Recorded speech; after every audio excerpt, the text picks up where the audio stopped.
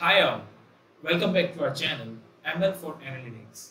In this video tutorial, we will be learning that how you can use the first row of any table as a header for that table, or even you can do the vice versa of it, that is using the header as the first row of the data. So without wasting time, let's move on to the demo and see what are the few loopholes in it and how advantageous it can be in many particular scenarios. So let us suppose you pulled in some data and you get this kind of data, let's say the column 1, column 2, and for the data of column 1 you have name, John, Marcus, Sam, Molly, and for column 2 you have the data like age, 21, 19, 24, 22. So by looking at the data, it is clear to us that the first row of this table is a header, or which it should have been as a header. So how I can convert this first row as a header for this table? All you have to do is just select your table, required table. In the home tab only, here is the option that you can see. Under this, there are two options, that is use first row as headers, use headers as first row. So for this scenario, we'll be clicking on the first option, that is use first row as header. And here you can see that it has automatically converted the first row to header, the name and the age, and also it has modified the type of the age column, which earlier was, let's say, text type. Now it's of whole number type. So that is how you can use it. Now just to convert it, what you have to do is go back over here and click over this option, use headers at first row. So in this way you can do the required things. But now the question arises, what will happen if I keep on using the first row as header until I reach the last row and the table gets empty? What will happen after that? So let's try that and see what are the results. So let's move on to this.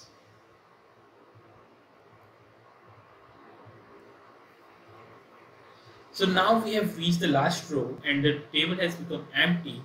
So ideally, if I would be doing this thing, there might be two scenarios. Either it can throw an error or it make them empty. And there could be a third one, and this is the third one. Nothing happens.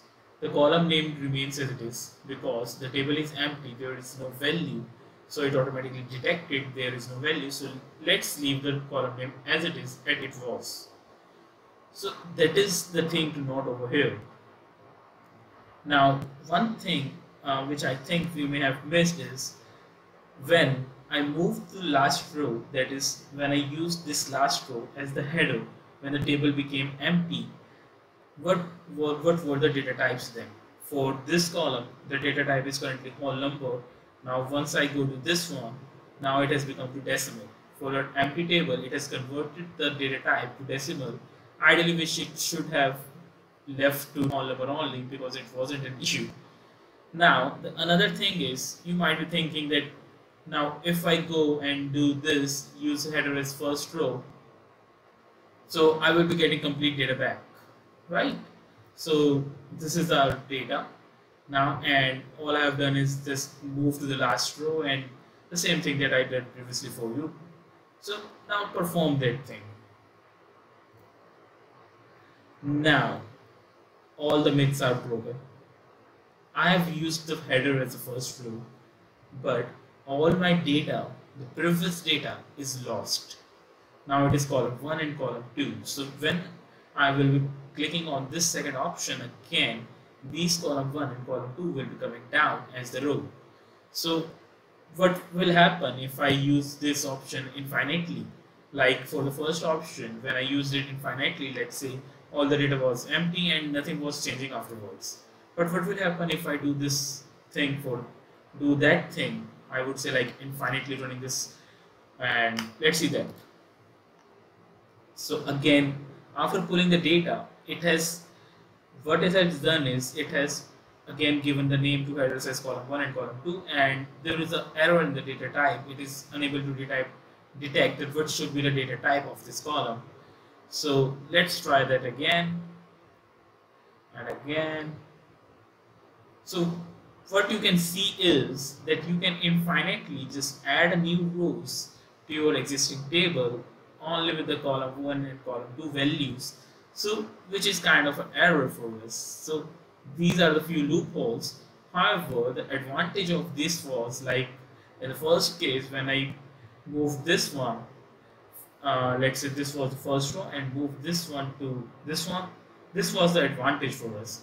And in some cases it might be converse of it. Let's say John and 21 might have been over here, that is this thing.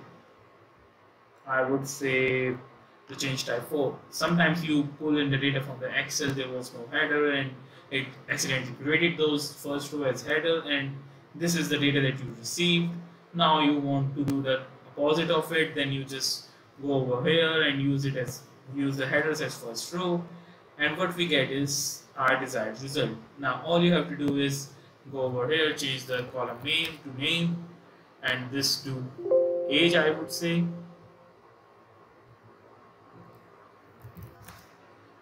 and let's click on insert.